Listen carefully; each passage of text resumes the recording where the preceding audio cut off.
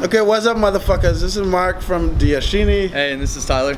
So, Tyler and I have done, you guys who follow the channel should know Tyler by now. We've done a number of videos, we've done a number of Skype calls, and so Tyler does Amazon and eBay dropshipping. One of the reasons why he was able to get into Amazon dropshipping and get the buy box, you got the buy box immediately? Yeah. Yeah, I was in rotation for the buy box. Right, because he did FBA before. Like usually if you start from scratch, it would take like 90 days or so to get the buy box. But he did FBA before and he's getting back into FBA now that he's making bank with drop shipping. And I want to get into FBA and I'm going to show you motherfuckers how to research products and that type of stuff. But I'm going to learn most of my stuff from Tyler. And so yeah, so basically I'm just letting you guys know we're going to start covering FBA stuff, right? Yeah. But how... we're not claiming to be experts or anything at FBA. Yeah. Like we'll show like real numbers and stuff. Like we're not making millions of dollars in FBA. Yeah. But so how long, when did you do FBA? Like how long did it last? Like just tell me the story. So pretty what much the price of the item was, how much it cost. You'd have to say the item, but... Well, okay, so actually, you can. The first FBA I did was actually in like right after Christmas when TJ Maxx was having a clearance on their website, right? Okay. And they were selling these things called the Wonder Core, and it was basically an ab machine, and so it was being sold for like $100 on Amazon, and it was $45 on TJ Maxx. And on the website. On the website, yeah. And then you could, So I didn't know about dropshipping really like at the time in terms of like doing that on Amazon. Yeah, if you had just listed it. So I could have done that, I guess, for that, but instead I was like, oh, okay, I need to get the product and send it into Amazon and do it that way, right? Because I was starting to get into eBay dropshipping like a little bit, but nowhere near doing Amazon dropshipping at the time. So I bought like I think it was like maybe 45 to 50 of these things, these Wonder Cores. Yeah, and I had a 9% discounted gift cards from Raise.com also, so I used that, and so I bought all those. Like $40, you spent like $2,000. Yeah, so I bought all those and sent them into Amazon's warehouse. Right. And they sold like really quickly. Like within a month, 2 months, less than a month? I think within like a couple weeks, to be honest. As soon as they got in the warehouse. So. And did you price it? I know you may not, but did you price it less than what they were selling for on Amazon? Yeah, so I didn't at the time really like understand kind of how everything worked. Yeah. So if you're sending into Amazon and doing FBA, you can actually get the buy box right away. Like if the product's in Amazon's warehouse. Yeah. I didn't know that. You qualify for the buy box if you're Prime. Okay. So it's just drop shipping where you have to wait like the 90 days to fulfill by merchant. So I was like making sure. That is fucking cool. Yeah. So I was just making sure that I always had the buy box, and I was just like always going like the penny war where it's like you just go a penny lower than everyone else. So I was always just trying to be like a penny lower than everybody else, so I could get the buy box and sell them real quick, and I did, which was pretty cool. That was like my first FBA experience, right? So, and what type of price you sold them at, if you remember? It was between $90 and $100. Oh wow! So you made bank. You like basically doubling money. It was pretty good money, yeah, for sure. But a couple of them did end up getting returned, and like they came to my house. So now I have a couple Wonder Cores at my house. Like, obviously, I don't use them, like as you can tell. But okay, yeah, go ahead. So then from there, I was like, well, this is cool, but I searched for a while to try to find another product like that, and that was just like a rare thing that happened for me, because I couldn't find another product after that was that good of markup on Amazon that was like that low on the clearance side of TJ Maxx. So at that point, that's when I was like, all right, I need to try to import a product from China and do it that way, so that I'm not like limiting myself by what a retail website is on clearance. Yeah, it was on clearance. But there are people who make a ton of money doing what I just described. But that's because I feel like you can make, so this is just on the software side, I feel like you can make a spider-to-spider clearance on all these websites and then run the UPC through Amazon. Yeah. And check the Yep, I know. Wait, see, if you're watching this video, we have another software to make. But yeah, go ahead. So yeah, from there, like I went and I did the, I then was more focused on like trying to get a private label product. Okay. So I did these light up shoelaces and cornhole lights.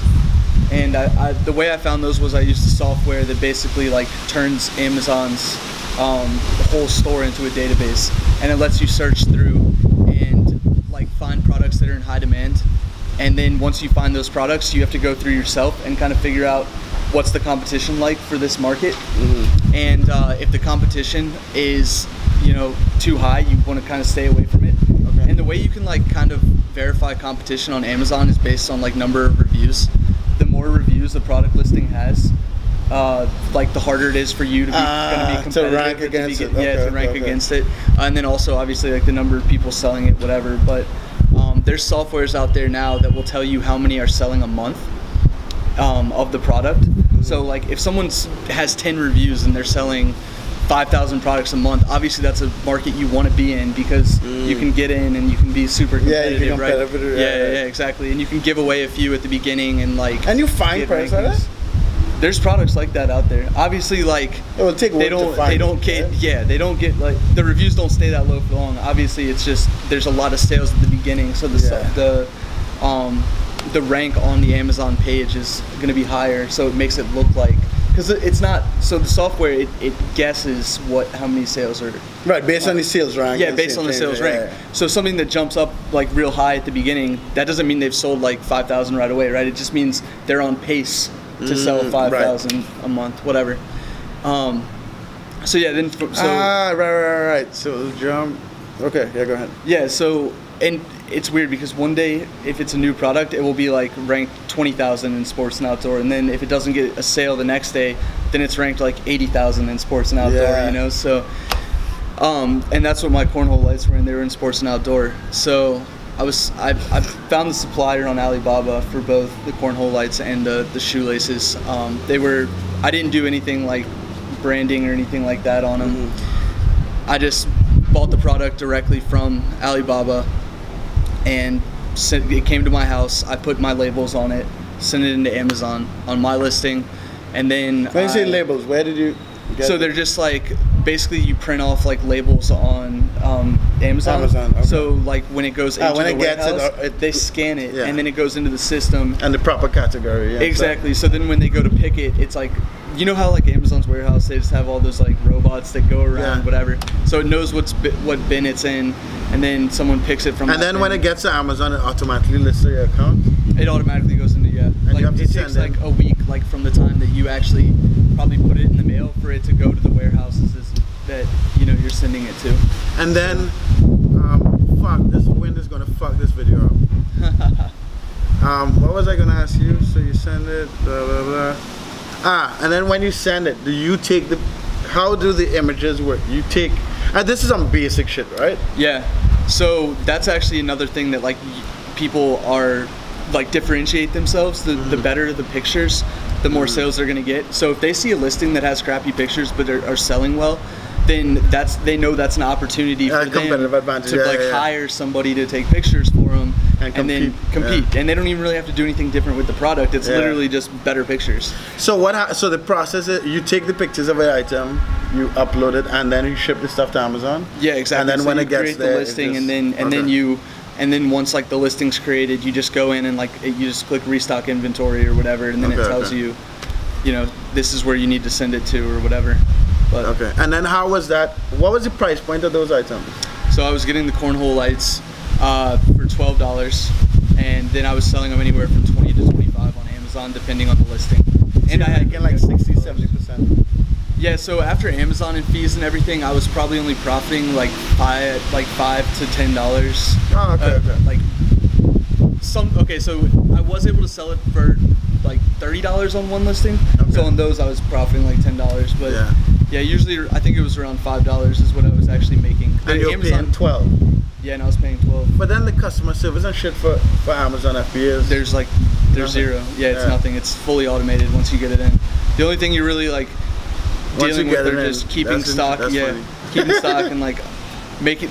I guess pay-per-click is the only real thing that you have to go in on a daily basis and kind of experiment with. For me, I was losing money on pay-per-click because I'm so bad at it. Like I'm not afraid to admit that. But I was still. So even without the pay-per-click advertising, I was still selling. So it was fine. It didn't matter because, like you always say, Amazon has so much traffic.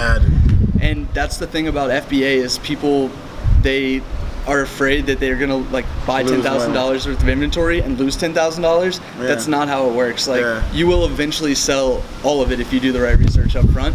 You just might not sell it as quickly as you wanted to, which is why I stopped the shoelaces, because I didn't sell them as quickly as I wanted to. But yeah, and then the cornhole lights just kind of faded away because I got way too into drop shipping, and I was like, I'm gonna go full force on this. Yeah, I need to figure out. I'm gonna get into FBA this year, maybe soon, like within the next week. Yeah. And then we'll show these motherfuckers on YouTube, like. Yeah. From zero to like whatever. Maybe I'll buy a Lamborghini. No, I'm not buying a fucking Lamborghini. Like that's just not gonna happen. Anyway, motherfuckers. So this is just the first video on FBA. Subscribe to your channel. I'll make a new playlist for FBA on the channel.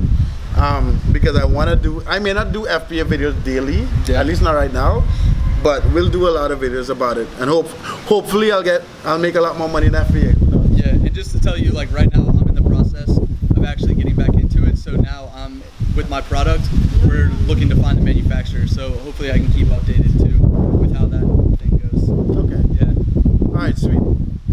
Subscribe to the channel. Look in the description for free shit. There's Tyler's blog. There's some other shit in there. Love you guys. Make that money. Later.